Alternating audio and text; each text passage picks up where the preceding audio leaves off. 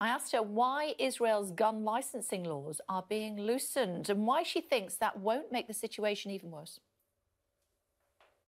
What the government is doing is basically allowing just the people that already have a license, people that are trained, are well trained, are part of security and defense forces, just to carry their guns in order to, prevent this horrific kind of, terror violence. You're going to shoot somebody. We're not going to hand out guns. I mean, just to make it sure and clear. If you've got a gun, you only have a gun to shoot somebody. No, but we have guns in order to defend ourselves. Many people in Israel, we have... But how do you defend yourself?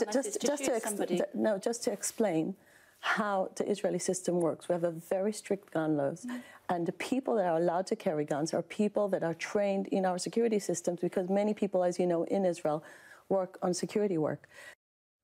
Well, that was Israel's ambassador to the UK speaking to me yesterday. Today, joined by the head of the Palestinian mission to the UK, Husam Zomlot. Hi, it's good to see you. Thanks for joining us. You saw that interview. What were your thoughts? That interview with the Israeli ambassador was really very regrettable. She got away with sheer misinformation and cheap propaganda. She failed to mention that the incident in Jerusalem happened in an illegal settlement, and that it is squarely the responsibility of the Israeli government to send their citizens to practice illegality. It's very well defined, according to international law, to be a war crime. And all that she mentioned about Jews being murdered in Britain, British Jews, drawing that parallels, accusing us of being anti-Semite, is really a new level, a completely new level of propaganda and hasbara.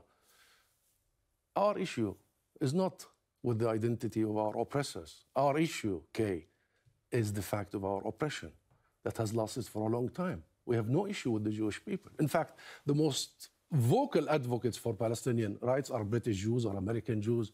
So she got away with murder, really, and claiming that demolishing people's houses is not a war crime, claiming that they are arming people to defend themselves.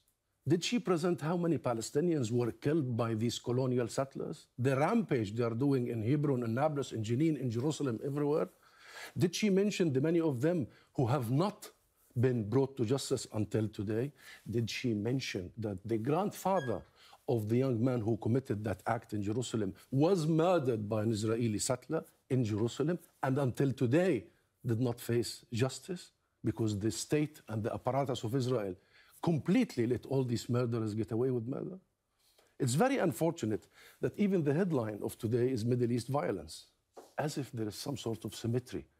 There is only one side. A military occupation that has lasted for 55 years, that goes and wreaks havoc every single day, raids refugee camps like Jenin only a few days ago, use heavy artillery, hand grenades, rockets, what have you, killing 10, including a 61-year-old grandmother who was just praying in her home. And she sits here and she tells you Israel does not kill innocent people. How about the 230 who were killed only last year? How about the 35? How about a teacher, a school teacher in Jenin only 2 weeks ago? Let me ask you some questions. Let me ask you some questions. Who was in his home? I hear you. Who was in his home? If I can ask you some questions, thank you. 15-year-old boy kills 7 Israelis, including a newly married couple helping the injured, shot outside a synagogue on Holocaust Memorial Day. Do you condemn that? Every life lost is absolutely a tragedy. And no one works for a non-violent solution to this more than us. Do you condemn it? No, I condemn the origin of all this. That's what needs to be condemned. So you don't condemn that action? We can sit here until the morning to talk about condemnation. We must stop the cycle of violence. That's what we need to do. And we must visit the root cause of this violence. For many, many years, we have been, and media is guilty of that, is trying to draw some parallels, is failing to focus on the actual cause of all this. And then we start trying to just, like yesterday, you asked if violence on both sides. What both sides?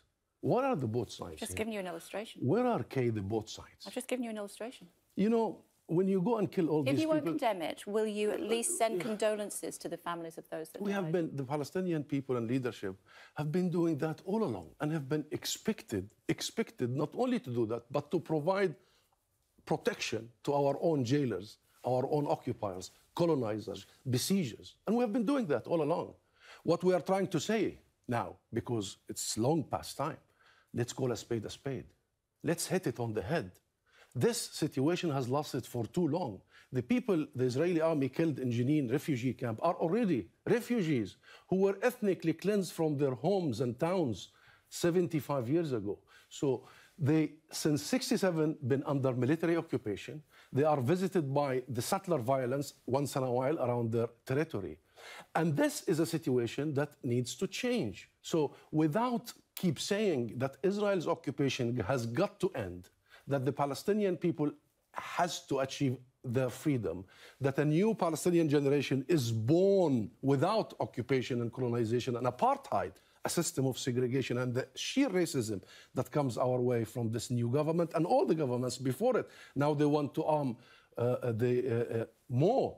arming the illegal settlers. Okay, so what do you say to those that suggest that many of the Palestinians that have been killed over the past year have been shot as they tried to attack Israeli soldiers? Say it again, okay. I will, most certainly. Many of the Palestinians, this is the allegation levelled against the Palestinians killed over the last year, have been shot as they tried to attack Israeli soldiers. That's not true. I mean, go to the UN. I'll ask you one question, Kay. Why do you think Israel is so adamantly opposing our quest to go to the ICC or the ICJ, that's the International Court of Justice, the highest international judicial? If they have nothing to hide, why are they opposing it?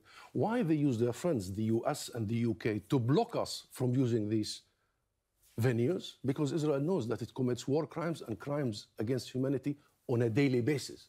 Because Israel knows that it is engaged in the most horrific oppression of a nation for 75 years. Because Israel knows that every act it does is an act of collective punishment. Because Israel knows that any judge in the world, including British judges, will indict them and will accuse them of war crimes repeatedly. And this brings me to the question about, local dynamics are very depressing, Kay, very depressing. Yesterday, Secretary of State Blinken, US Secretary of State, said shrinking scope of hope. He's right. And he said all the right things, but the US and the UK are doing the wrong things, and many other Western actors. When international rules are tested, the international rules that the UK and the US has built after the Second World War. Yesterday I was in the Methodist Church where the first General Assembly was convened. You played a major role. These rules are tested, Kay, when it is to be applied on your friend, not on your foe. Before this program, I saw your headlines about Ukraine resistance, right? Because Russia has invaded Ukraine, because there is a military occupation and annexation. The UK recognizes Israel's presence in the occupied territories as occupation and annexation. Okay. Why is it? No, let me ask you this question. No. Listen, why is it? Why is it just that give you a soapbox? I'm asking you questions. I've invited you on to ask you questions. If you could answer them, I would really appreciate it. If you're not encouraging violence amongst those in the Palestinian community, what are you doing to try to stop it? We've spent a generation's life, my generation, trying to make peace. We've signed the Oslo Accords. We have recognized the state of Israel. Israel never recognized us. We have complied to the dot to every single provision of international law and of the signed agreements until today. And since we signed the agreement, Israel has wreaked havoc in every single agreement we have signed, every one of them.